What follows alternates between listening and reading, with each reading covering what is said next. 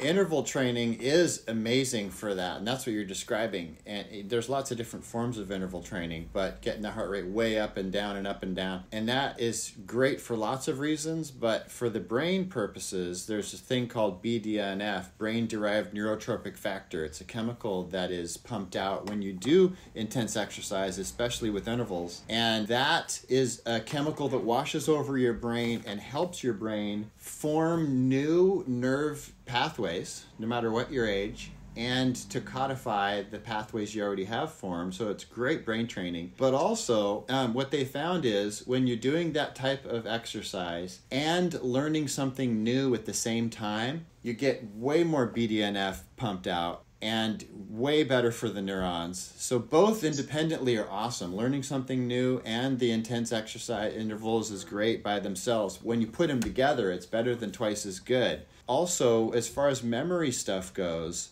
repetition is fine. You know, we always hear the repetition is the mother of learning, and yes, it's good. But it's the recall that's even better. So if you learn something new, then walk away from it, and then come back to, instead of just sitting there and repeating like we did when we were pulling all-nighters in college, instead, you space it out a little bit more. You learn it, and then you walk away. And then you come back and you try to recall it. That's better than repetition. Both are good, but the recall is the best to drive things into long term. So, for instance, if you're trying to remember somebody's name, what you would do in a perfect world is you would remember the name, you would try to anchor it with something else. Then in an hour, you come back and try to recall that name. Then you come back and try to recall it in a day. And then you come back in a week and try to recall it. And then boom, it's in long term, better than repeating. So for college kids, this would be perfect. So they would read their exam or their notes or text, and then they'd reread whatever they needed to learn. So they'd highlight, right? And then they come back and reread the highlight stuff in an hour. And then the next day they reread it again, and then in a week, and then they're ready for their final exam. More than repeating, pulling an all-nighter. But the same goes for names and stuff, because the spaced recall is what really drives it into the long term. But it also trains the brain permanently to get better at that.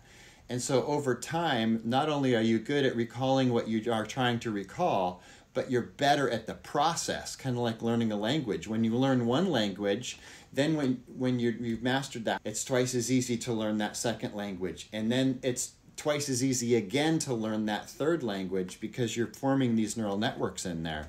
And this is a good way to do that. Once you learn the person's name, then when you're alone, after a while, you would, as soon as you can, write it down. And then with the cue about that person, something visually about their face. And then the next day, pull your notes out, do it again. And then put them away, and in a week, pull those same notes out and do it again. And just those 3 steps, hour, a day, a week, you'll most likely, you've got a huge chance of always remembering that person's name for the rest of your life. I get what you're saying, and that's really common. And if we haven't used a nerve pathway for a while, it'll atrophy and go away. And that's how we forget stuff like names over time, over years. But with this process, you're actually coding it differently right from the start. And because you code it into your brain differently, it has more staying power. And that's all I have to say about that.